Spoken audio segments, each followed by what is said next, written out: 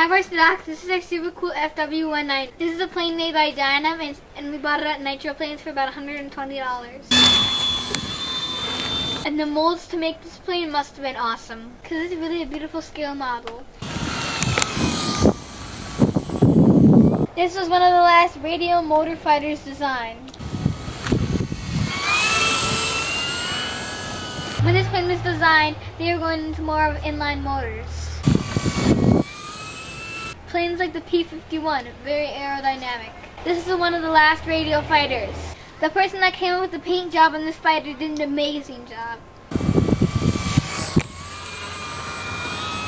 Oftentimes you can look in the nature of how to do something. And we're pretty sure whoever designed the paint on this plane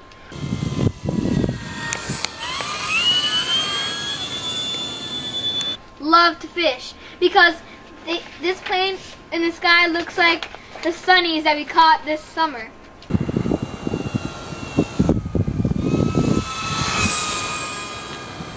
Really, the camel stain on this plane is a sunfish. Especially a pumpkin seed. And the sunfish have to survive in the water by eating bigger fish and finding food.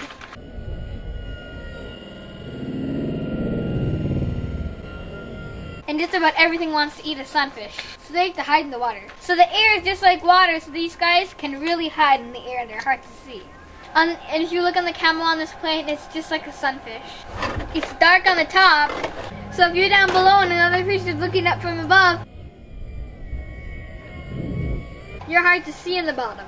If a plane's above you and you're down below next to the earth, this plane is really hard to see.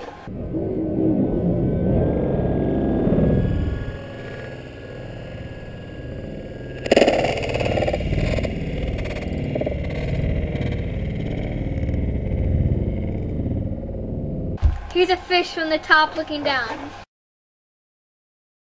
If you're on the side, you want a little blue, but not all blue. On this one, it's blue and green.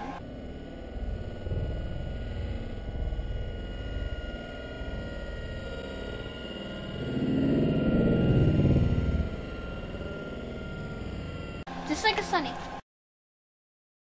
And if the predator is down below looking up, you want a light surface, so you look like the sky or the brighter water. If it's a sunfish or the top of the water.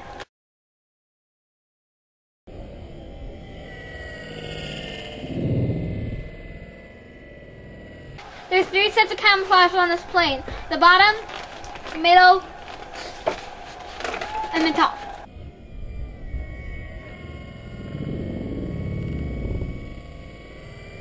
The pumpkin seed sunfish has a little yellow chin and has a little yellow spot under his chin. Right here, it's kind of light. And look at this spot right here.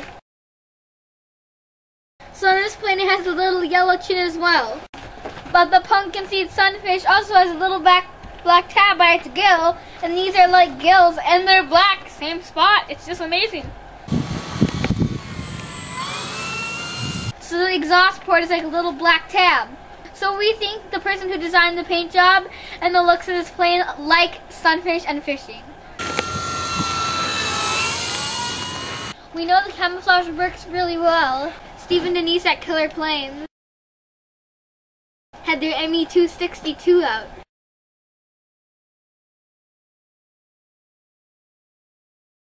And the camouflage is similar to that on that plate.